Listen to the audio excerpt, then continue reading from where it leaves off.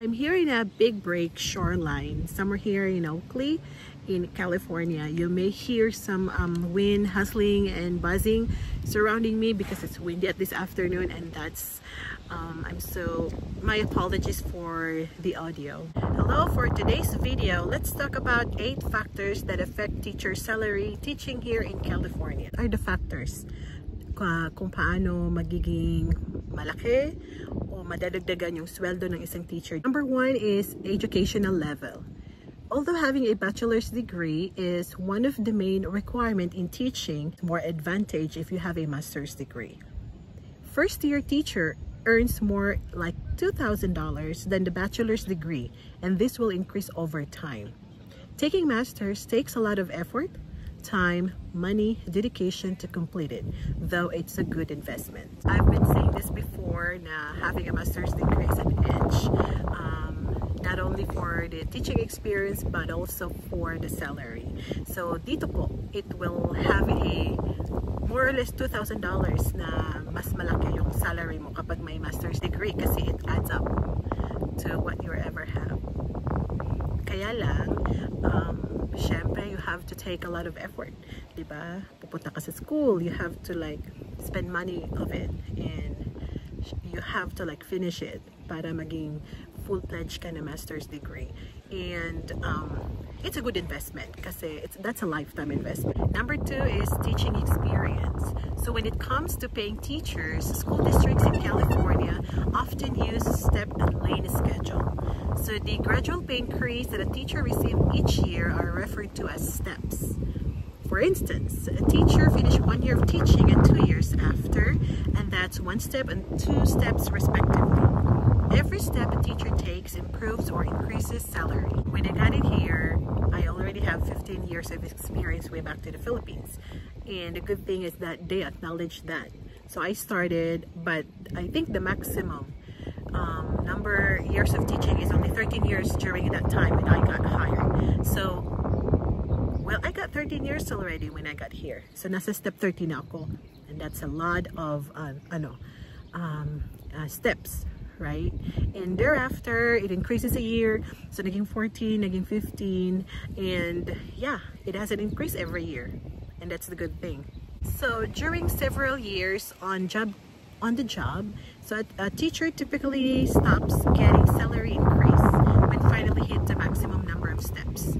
Teachers who obtain master's degree or who obtain more credits towards their education paid according to the step and lane salary schedule. So the school district salary schedule plus the teaching experience will determine how a teacher's income is affected. Number 3, school's location. So where you work, especially in California, has a big impact on your pay. Depending on location and school district, teachers with comparable qualification and experience may receive quite different salaries. But also remember that living expenses are a major factor, even while salaries in upscale locations are often significantly greater than in low-income in rural areas. The cost of living expenses such as rent, groceries, and other expenses balances the pay. Location has a big impact talaga pagdating sa salary. Kapag kasi na-assign ka sa cities, malaki yung sweldo compared naman sa mga rural areas. Kaya lang, yung disadvantage din kung nasa cities, syempre, mataas yung cost of living. Yung groceries, mahal din yung mga presyo ng bilihin, at saka yung mga rentals is mahal din. Okay, number 4, elementary versus middle versus high school. So in California, elementary and middle school teachers often earn less than those who teach at high schools. So it is crucial to remember that teachers with the highest salaries typically have the most experience, both teaching and education. I think merong difference din between high school, elementary, and middle school teacher, but hindi naman ganun kalaki. But including the factors yung sinabi ko kanina na educational background or experience plus master's degree, talagang malaki yung sweldo. But like I said, hindi ganun talaga kalaki yung agwat. Number 5, public versus private versus charter school. In California, there are 3 main categories of K-12 education. There's a public schools. Every child in the district is welcome to attend public schools, which are free. charter schools run by private or non-profit institutions. While the private schools, students must pay tuition. They have greater control over the curriculum. Teachers in private and charter schools are paid less than those in public schools. On the other hand, a private school teacher with a high tuition might pay more. So parang teachers in private and charter are paid less compared talaga sa public school teacher.